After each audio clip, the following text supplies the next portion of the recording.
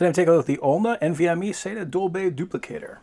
So this is kind of interesting. It says that both of the SSDs have to be NVMe SSD or SATA M.2 SSD, so you can't mix and match. Which the interesting thing about that is that most duplicators, ports in general, can only accept one or the other. You can't use an NVMe or a SATA inside the same port. So I'm curious how they managed to accomplish that. But it does say that it supports NVMe and SATA, so pretty cool.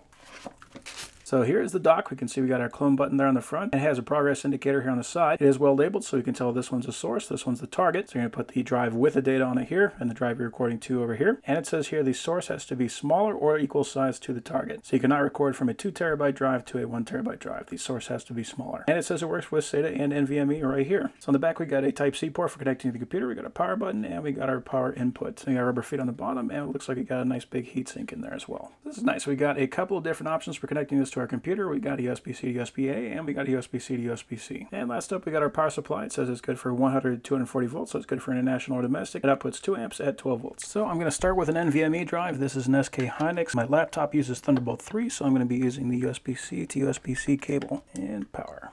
So it does have a light on here letting us know that it does see that drive, and it did pull that up right away. And we can read those files. So now I'm going to do a speed test. Okay, so we are looking at about 10 gigabit per second speeds on here. For the sequential 1x8 process 1 thread, we got 1059 on the read and 1050 on the write. So now let's go ahead and shut this guy off, and I'll put in the second drive, turn it back on. And just out of curiosity, I'm going to do a speed test on that drive as well. So we are looking at about 10 gigabit per second speeds on that one as well. A little bit slower on the write, but about the same on the read. I'm going to go into my E drive, which is the target, and I'm going to delete everything.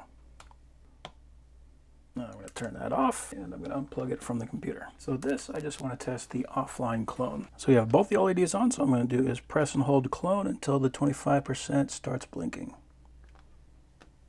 There we go. We are now cloning. Okay, and we appear to have a clone. So right now it should only show the one drive. It does, so we only see the one drive. That is because the other drive is currently cloned. So I'm going to right click, go to disk management. Our disk 2 is currently offline, so ideally what we would do here is we would unplug our disk 1, plug our disk 2 in, and that would be our clone. But since we want to see both drives, I'm just going to turn this one online, and there is our second drive. It does have the files on it, and they do play. Cool. But the last thing I want to do, I'm going to unplug these NVMe drives, and I want to try a SATA drive.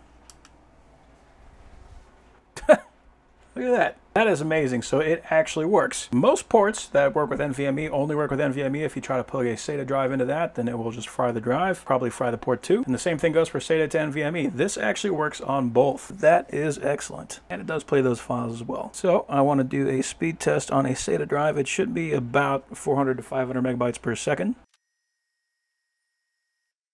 Okay, so we actually got 563 on the read, so this is definitely reading at the full speed that this SATA drive is capable of. So up until this point, I did not realize that there was such a thing that could read NVMe as well as SATA drives, but this one can do it. So that is a very nice, very useful dock. I'm happy with that.